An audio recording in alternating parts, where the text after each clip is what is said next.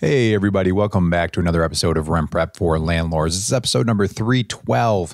And today we're going to be talking about the idea of if landlords get wiped out, Wall Street wins, not renters. So this is an article from Bloomberg that we're going to be covering today.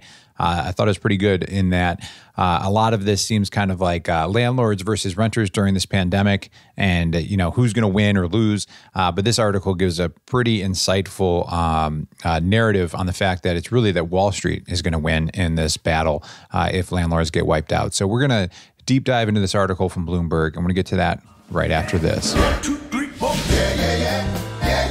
Welcome to the Rent Prep for Landlords podcast. And now your host, Eric Worrell. So today's featured news story comes from Bloomberg Business Week. And as I mentioned, the title is If Landlords Get Wiped Out, Wall Street Wins, Not Renters. And this is by Prashant Gopal and Orshrat Carmil. And the article opens up talking about a landlord in West Haven, Connecticut. And it says that nobody is bailing out Connecticut landlord Mary Beth Shields.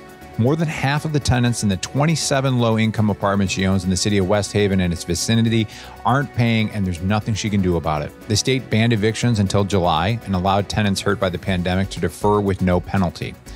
But Shields can't pay either. Her profit last year came to only $24,000, and she's behind on $1.2 million in mortgages. Like millions of other U.S. landlords who owe lenders more than $1 trillion combined, her fate is tied to renters now urgently focused on their own self-preservation. Now, if you're like me, you probably listened to that and thought, well, those numbers are pretty tight. She's basically making around $900 per unit per year. So that's crazy low, right? She's only making maybe $75. So she didn't really give herself a lot of wiggle room with these apartments, but who knows what the situation is that led to that. Now, she says that my tenants think I'm rich. Shields says they have better cars than me, better nails, and better tax refunds. The next housing crisis is here, and this time it's about rentals. Across the U.S., landlords and tenants are wrangling over next month's rent, while an approaching avalanche of evictions threatens to bury them both. To avert a damaging wave of foreclosures like the one that swept the country more than a decade ago, Congress included a provision in the $2.2 trillion rescue package it approved in March that allows homeowners with government-backed mortgages to defer payments for up to a year. But Washington stopped short of offering renters comparable relief on the assumption that those in distress would likely qualify for $1,200 checks for the Treasury began mailing out in April, as well as beefed up unemployment benefits. So it was Washington's mindset that these stimulus checks are getting mailed out, and this will help renters to pay their rent. But in an Urban Institute survey of renters carried out from March 25th to April 10th, almost half said they had experienced material hardship in the previous month. Many U.S. states have imposed moratoriums on evictions, but without a national rental market bailout, the economic pain is likely to spread as efficiently as the virus that caused it, flowing upwards to landlords and their lenders and cities losing property tax revenue. So about half of the 43 million rental units in the country are owned by small businesses such as Shields' one-woman enterprise. Unless help comes soon, both renters and property owners will slide down the socioeconomic scale together, says Emily Benfer, a visiting law professor at Columbia University. Now, I always love how they throw in where they're from. You're like, oh, law professor, Columbia University. She knows what she's talking about. But it'll have a ripple effect. Rent doesn't just go to the property owners. It pays for property taxes, mortgages, and salaries for the people who maintain buildings. So states with large populations of renters, which they say includes California, Texas, New York, and Florida, have instituted temporary bans on evictions. But 23 others, among them Wyoming, North Dakota, Arkansas, Ohio, and Georgia, have adopted few, if any, protections for renters, says Benfer, who collaborated with researchers at Princeton University to create a state-by-state housing policy scorecard for the pandemic. Trade associations that represent landlords are lobbying Congress for $100 billion to cover some of the rent shortfall with direct payments to property owners, but they have yet to unite behind any of the various proposals floating in Congress.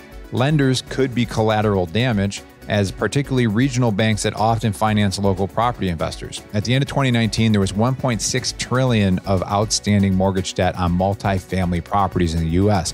And according to Paula Munger, Vice President of Research at the National Apartment Association, citing a federal study, defaults in the last recession reached 5% and could climb to as high as 10% during this much deeper downturn, she says.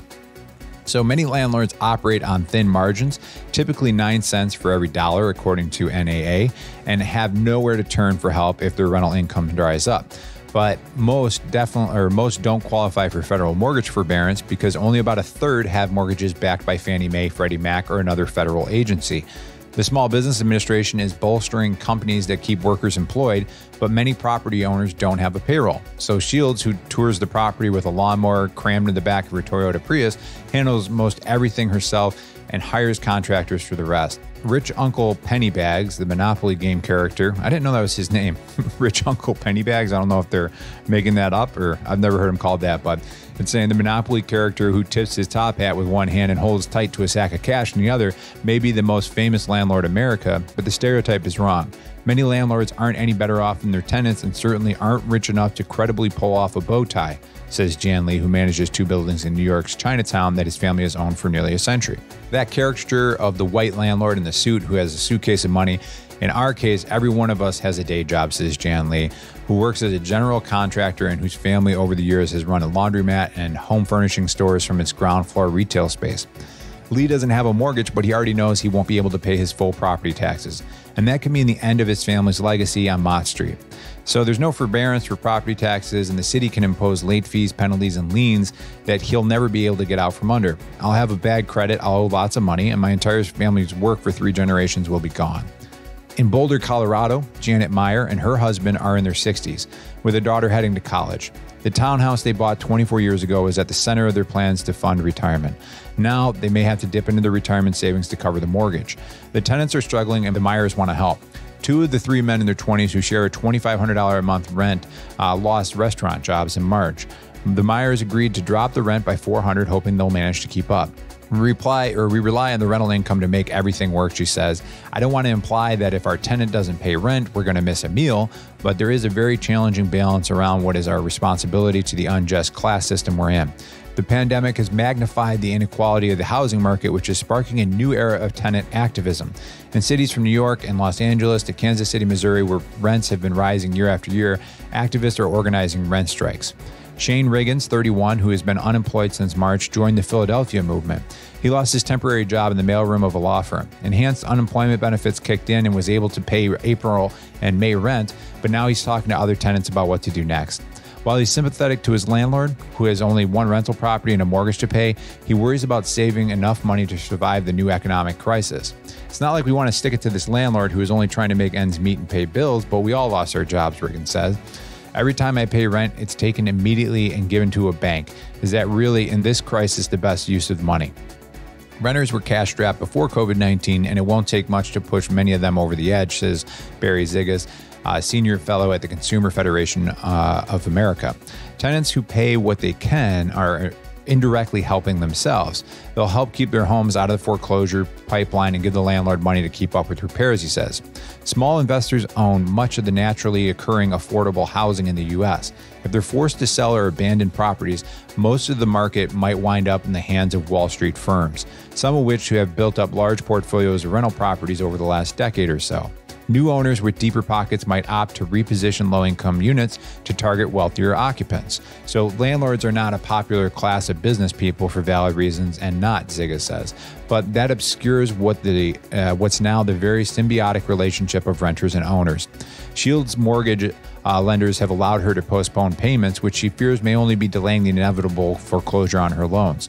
For her or other lenders, it may also mean evicting tenants who didn't pay as soon as the moratorium is lifted. Renters are less likely to have enough savings to make up for months of lost income, and they also lack the incentive of homeowners to try to keep up. They won't catch up, Shields says of her tenants. We're never going to recover from this. So pretty gloomy article, like a lot of things right now. But what it's highlighting, which I thought was interesting, is it's talking about the last crash and how a lot of Wall Street gobbled up a lot of cheap rental properties and just real estate in general. And that if the small-time landlord, who is a high percentage of low-income properties, ends up not being able to afford their mortgages, they're going to default. And the people that are going to swoop in and potentially scoop this up is going to be Wall Street-backed firms. And the interesting part on that too is the idea that they said that these types of investors tend to flip properties and make them for higher end. So if you're looking at things such as gentrification and the worry that, people with lower income won't have anywhere to go because there's less affordable housing, this article is painting a picture that may actually be increased and accelerated as Wall Street gobbles up more property at a affordable price for them. So just another kind of wrinkle in the pandemic and how it's affecting real estate is the idea that you could see Wall Street gobbling up a lot of properties in the coming future as you have landlords such as Mary Beth Shields here in Connecticut that may not be able to afford her rent.